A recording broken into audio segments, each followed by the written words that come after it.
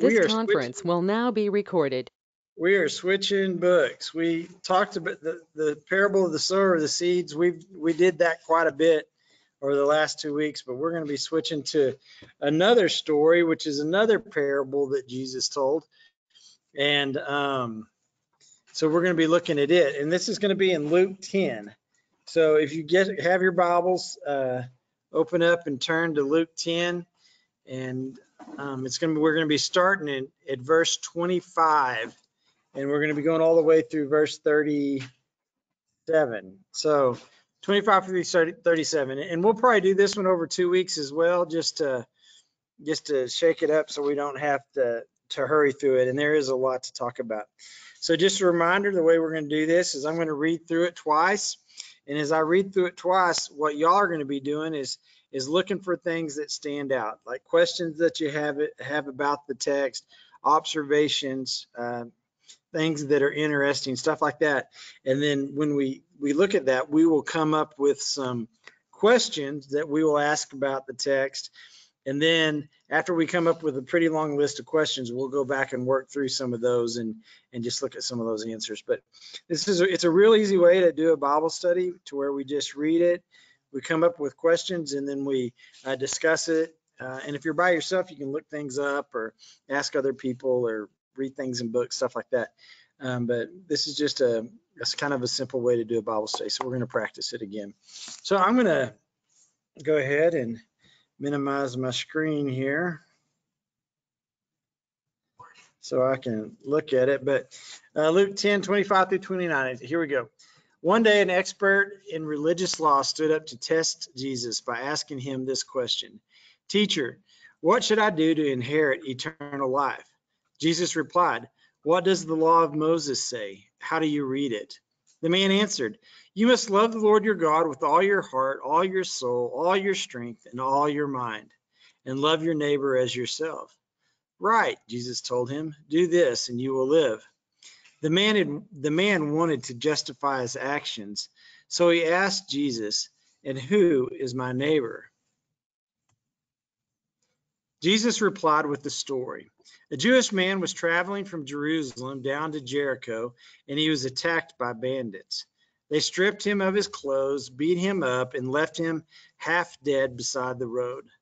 By chance, a priest came along, but when he saw the man lying there, he crossed to the other side of the road and passed him by. A temple assistant, or a levite, walked over and looked at him lying there, but he also passed on the other side. Then a despised Samaritan came along, and when he saw the man, he felt compassion for him. Going over to him, the Samaritan soothed his wounds with olive oil and wine and bandaged them. Then he put the man on his own donkey and took him to an inn, where he took care of him. The next day, he handed the innkeeper 2 silver coins, telling him, "Take care of this man. If his bill runs higher than this, I'll pay you next time I'm here." Now, which of these 3 would you say was a neighbor to the man who was attacked by bandits? Jesus asked. The man replied, "The one who showed mercy." Then Jesus said, "Yes, now go do the same." I think y'all have all heard that story again, but we're going to read it one more time. So as we're reading it, be looking for questions that you have, questions that stand out, and then we'll start listing those off once we get to that point. One day, an expert in religious law stood up to test Jesus by asking him this question: "Teacher, what should I do to inherit eternal life?" Jesus replied, "What does the law of Moses say? How do you read it?" The man answered, "You must love the Lord your God with all your heart, all your soul, and all your strength, and all your mind, and love your neighbor as yourself." "Right," Jesus told him, "do this and you will live." The man wanted to justify his actions, so he asked Jesus, "And who is my neighbor?" Jesus replied with the story. A Jewish man was traveling from Jerusalem down to Jericho, and he was attacked by bandits. They stripped him of his clothes, beat him up, and left him half dead beside the road. By chance, a priest came along, but when he saw the man lying there, he crossed over to the other side of the road and passed him by. A temple assistant walked over and looked at him lying there, but he also passed him by on the other side. Then a despised Samaritan came along, and when he saw the man, he felt compassion for him. Going over to him, the Samaritan soothed his wounds with olive oil and wine and bandaged them. Then he put the man on his own donkey and took him to an inn, where he took care of him. The next day he handed the innkeeper 2 silver coins, telling him, "Take care of this man. If his bill runs higher than this, I'll pay you the next time I'm here." Now, which of these would you say was a neighbor to the man who was attacked by bandits? Jesus asked. The man replied, "The one who showed him mercy." Then Jesus said, "Yes, now go and do the same." All right, so there we have it. So we're going to go ahead and I'm going to quit sharing my screen and we are going to go ahead and work on some questions. So what questions stand out to y'all as we look at this? Anything stand out or anything that y'all want to look at more in depth?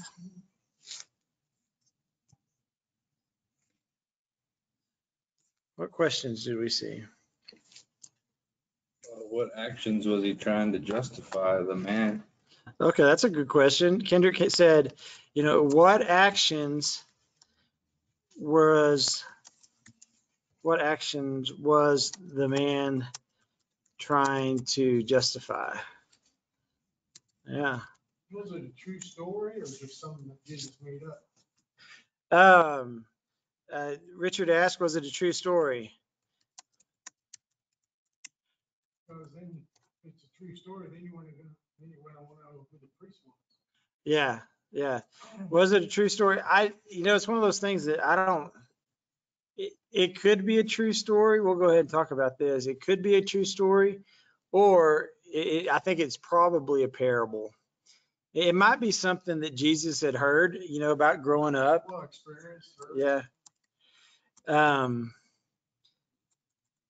I would say that it's probably a parable, just because Jesus taught so much in parables. And as we learned last week, it's so much easier you just tell one story and there's a lot of truth in it and you can dig down deep inside of it. But same with a story as well, if it's true. But I don't know. I guess that's a question we'll have to ask Jesus someday, because I really don't know.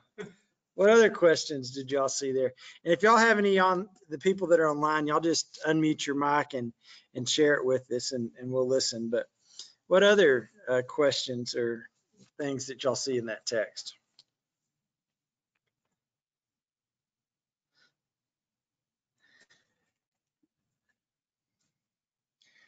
Let me see here.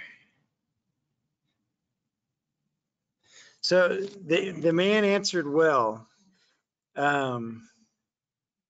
So was the man's answer correct? Yeah, he answered his own question, right? Yeah. Was the man's answer correct? And does it go with, what Jesus and other people say throughout Scripture? I think that's important to look at. Why was he testing Jesus? Yeah.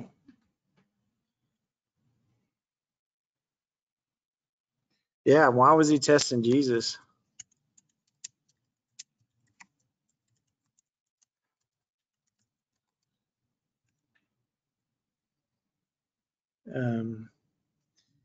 One that I have is, what does it mean to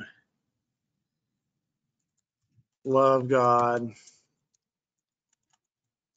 with all your heart, ? Soul, ? Strength, ? And mind, ? And how do we do that?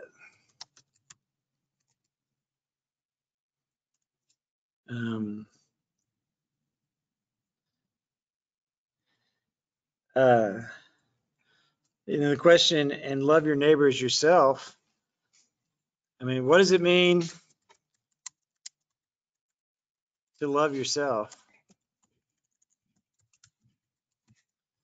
If we're supposed to love our neighbor as we love ourselves, what does it mean to love ourselves? And do we love? And in today's world, I mean, your neighbor could be Yeah, Yeah, there's so much stuff in life nowadays. yeah. So, who is, I'm lucky I got good neighbors, you know. yeah, who is our neighbor? That's a good question. Because in this story, it is not what the young man wanted to hear. Who is our neighbor? What is a priest? What is a levite? Because I think those are important, and what is a Samaritan?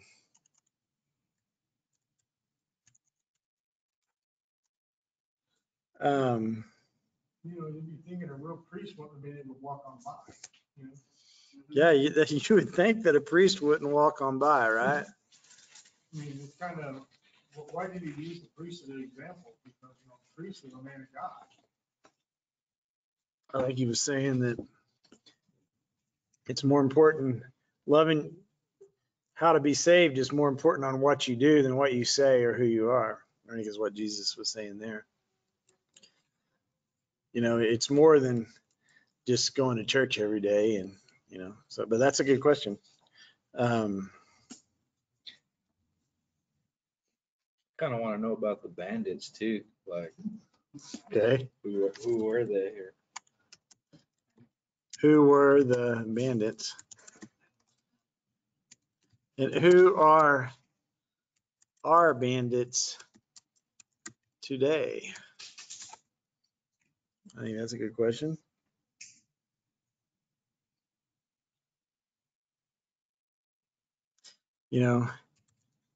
How did the Samaritan take care of the man?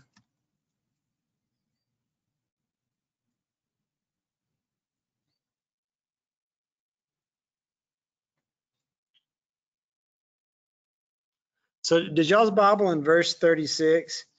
No, in verse 37, does it say the man who showed him mercy, or does it say the man who showed him compassion?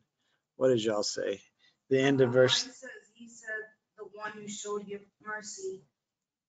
Okay, mercy. Does all y'all say mercy? Okay. Ours is a different version than yours. Yeah, mine's a little different. So, I'd say you took pity on you. what is mercy, pity? Mine's the English Standard Version. Okay. Compassion. How much was 2 pieces of silver? Yeah. They said here, people online, they said, how much is 2 pieces of silver? Well, on here it says it's a denarii. Yeah, but how much money is a denarii?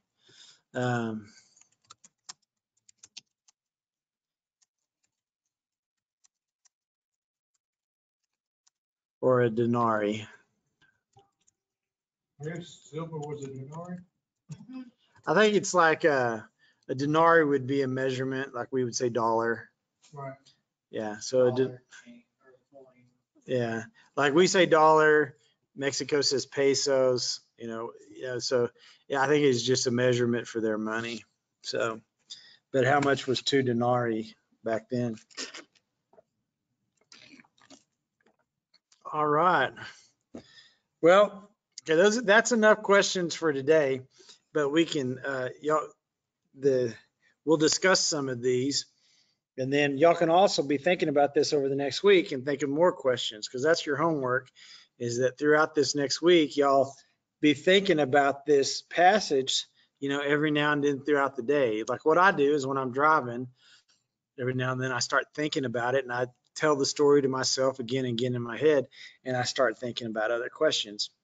And a lot of times it's in those times, the second, third, fourth, fifth time that you're thinking about it is when you kind of get to some, I don't know if they're better questions, but deeper questions. So let's pick some of these out, these questions.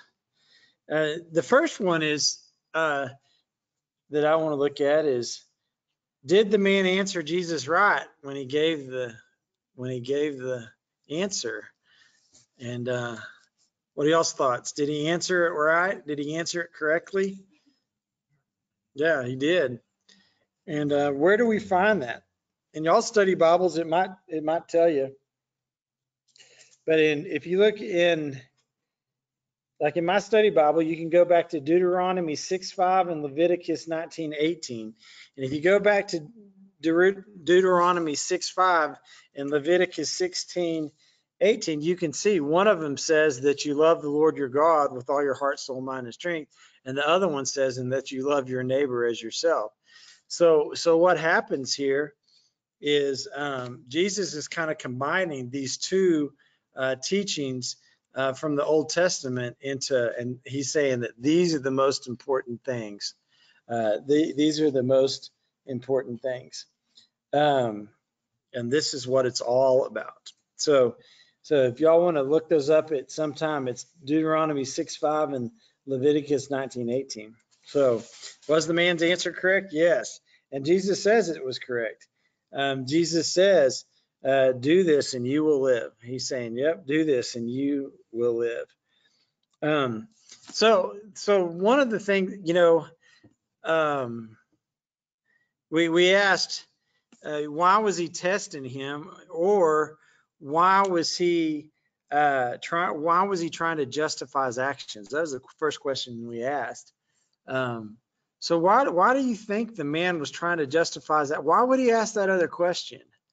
He could have not. Why would he do that? Any ideas? He didn't like the answer to the first question, so he wanted to ask a different question.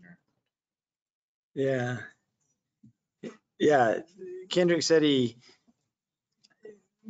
maybe he was still trying to test Jesus, because his first question that he tested Jesus, he answered right. So he didn't like the fact that Jesus said he was right and agreed with him. So I guess he was trying to test him some more, maybe, and ask him some deeper questions.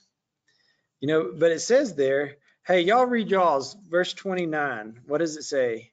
Mine says the man wanted to justify his actions, so he asked Jesus. But he desired to justify himself, said to Jesus, and who is my neighbor? Okay, so both of them are pretty much saying that he's trying to justify himself. So I think what he's doing is he knows the right answer.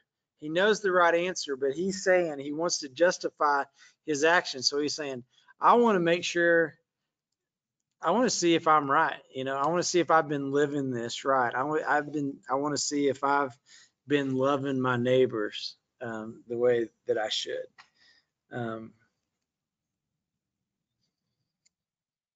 Okay. Another question, about loving ourselves. What does it mean to love yourself? And do you do a good job of loving yourself? I think most people probably struggle with loving themselves more than they struggle with loving others. I know that there are times in my life where I am my own biggest critic. Like I get disappointed with myself more than I do other people sometimes. And I think that it's very common that we have a hard time loving ourselves. And I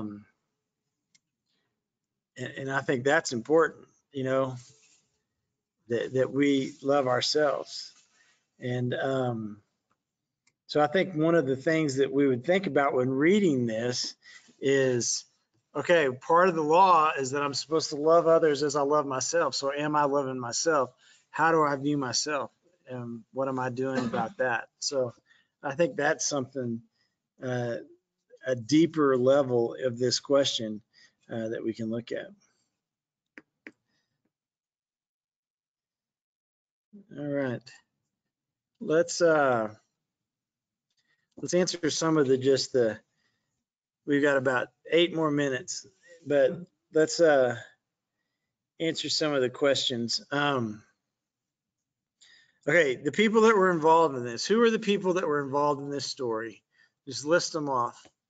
Priest, The priest, the Levite, Levite, the Samaritan, Samaritan,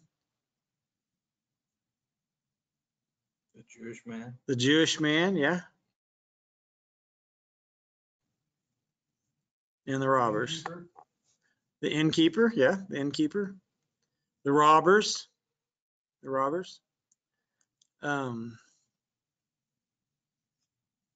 It's interesting. The robbers, this is what the robbers did. The robbers attacked him, stripped him, beat him up, and left him half dead beside the road. I mean, they did a lot of damage to him. Makes you wonder if it was something that he did. I think it would say, but they said robbers, so I think Yeah, it. but I mean, you go in and, you get somebody angry at you. Yeah, but I don't think Jesus would be telling this story unless it was clear cut that these were bandits and they were robbing this guy. So I think if there was more to the story, I think that's why I think it's a parable. I don't think it's a true story. I think it's a parable. Well, so it's a parable of the Good Samaritan. Yeah, that's how it's titled there. Makes you wonder, where he came up with it from, something he experienced.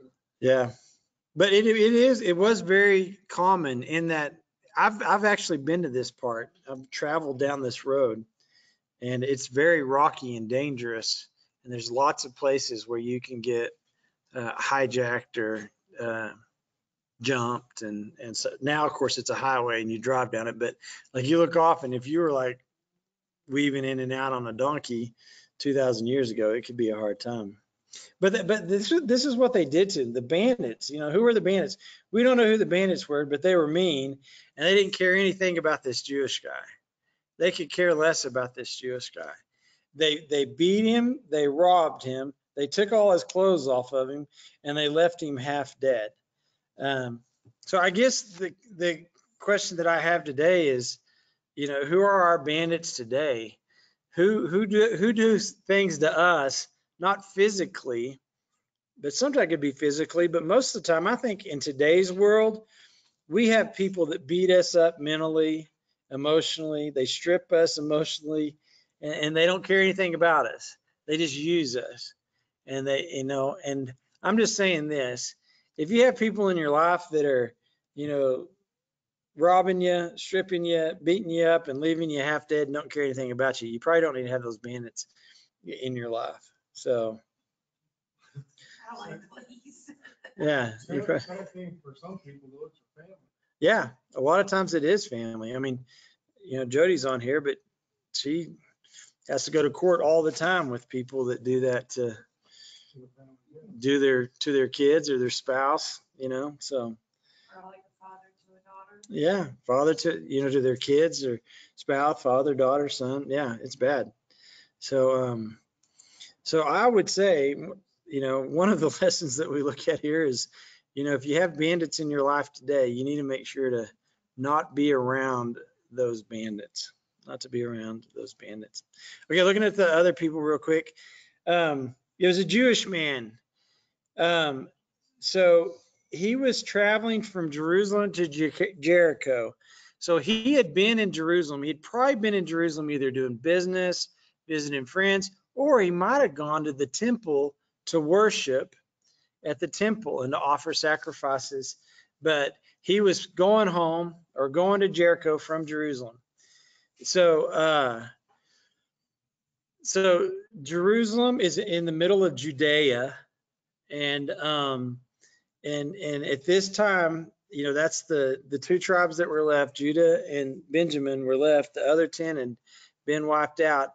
So he was right there in Jerusalem, and he was a Jewish person. So he had faith, he practiced. We'd assume that he was worshiping, and he also probably wore distinctive clothing that people could tell that, where he was from. Oh, that's a Jewish guy, or stuff like that. So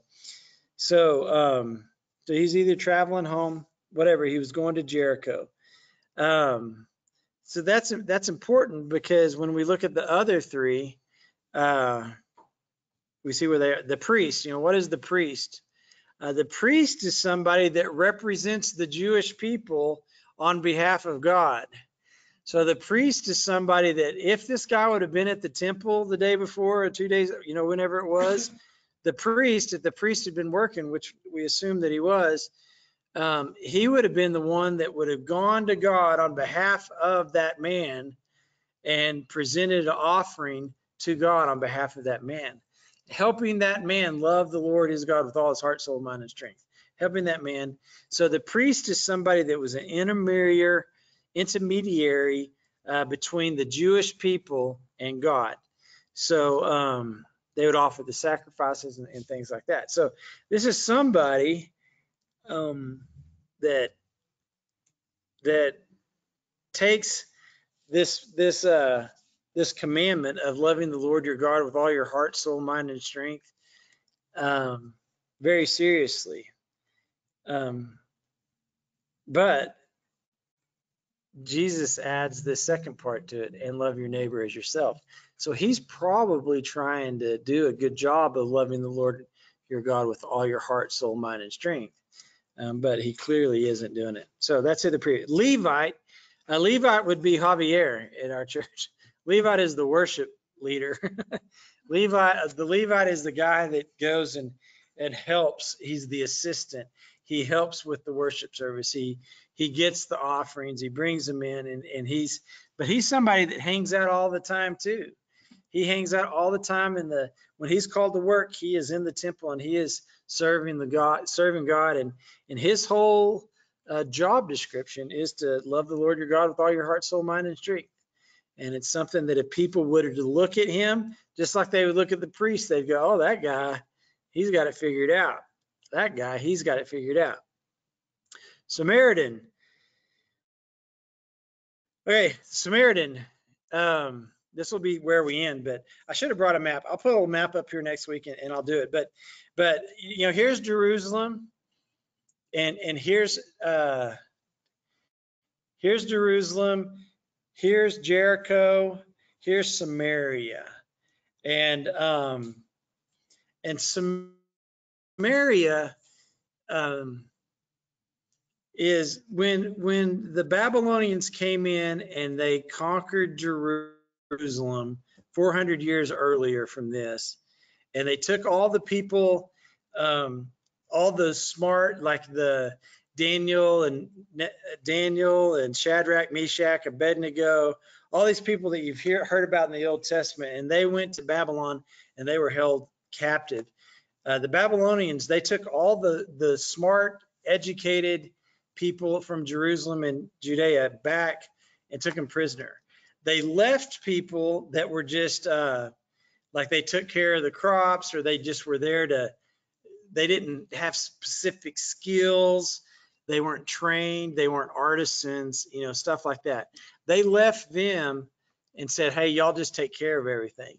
So the Samaritans were the people that got left when all the people that were smart and educated got taken off to Babylon. So the Samaritans, what they did is over that 400-year period, they began, because everybody was gone for about 90 years, and then people started to trickle back and they started to rebuild Jerusalem. But over this 400-year people, the people that left, they began to worship God the way that they thought they should. They didn't have a priest. They didn't have a Levite to do it, but they began to worship God the way that they felt that they needed to do it. So they did it at a different place. They didn't do it in Jerusalem. They did it at a different place. They were still worshiping God, but they began to change the rules quite a bit. And when all the people came back from Babylon and began to come back into Jerusalem and Judea, they started arguing with the Samaritans, saying, hey, y'all are doing it wrong. Y'all are doing this wrong. You're not doing it right. And they were like, no, we're doing it right. This is the way we've always done it. And so they began to get in really, really bitter arguments with the Samaritans, and the Jewish people began to get in really bitter arguments about how to worship God, how to love the Lord your God with all your heart, soul, mind, and strength. So so some said we do it over here. So, there's other texts where Jesus is talking to the Samaritan woman at the well, and so there's this big, and it got to the point where they didn't like each other. I mean, it wasn't that they didn't like each other. When Jesus would walk through Samaria, his disciples would be like, "What are you doing? Jewish people don't even walk through Samaria. We walk all the way around it." And so they really disliked each other. So this Samaritan, he was not Jewish. And not only was he not Jewish, he was, in that day and age, he would probably be considered an enemy of the Jewish people. And that this ongoing feud, okay? And it had been going on for many, many years. So the Samaritan, I don't know, in today's day, what would that look like? I mean, I don't know. Who would be a Samaritan, Kendrick, in today's age? I don't know. Somebody from a different country. I don't know. Politicize it, a Democrat or a Republican or. Kind of sounds like the problems they have in like Iraq and all that, with everybody fighting Yeah. and all this stuff. Yeah. So they shared here that it could be like people in other parts of the world that are like actually in wars, like in Iraq and Iran, and they're fighting amongst each other and fighting with their neighbors. So it is pretty bad. But so the Samaritan, is really important to have a good understanding of who the Samaritan is. I mean, he is not somebody that Jewish people would look up to and go, "Oh, that's a good dude. That's a good dude." North Korea and South Yeah, North Korea, South Korea. Yeah. So it was somebody that they did not look at favorably. So knowing that, so just this is something to think about. We've already gone 6 minutes over, but this is something to think about between now and next week. The priest and the Levite really looked like they were loving the Lord their God with all their heart, soul, mind, and strength, but they weren't loving their neighbor as themselves. Jesus is saying that the Samaritan, when we get through with this, he did love his neighbor as himself. While it might not have looked like to other people that he was loving the Lord as God with all his heart, soul, mind, and strength. But so we'll look at it. We'll look at that more. So it's really interesting. So what's more important, So what's more important in this story? And we'll look at that more next week. So, all right. Do y'all have any other questions or comments or anything that y'all can think of that y'all want to talk about or add to our list? All right. Well, we will go ahead and, well, hold on. Here's one comment. Let me see what it says. Jody said, "Who beat the man and why?" So that was a long time ago, and we tried to answer that. Sorry, Jody. I didn't see your chat message. So, all right. Well, we'll go ahead and stop the recording now.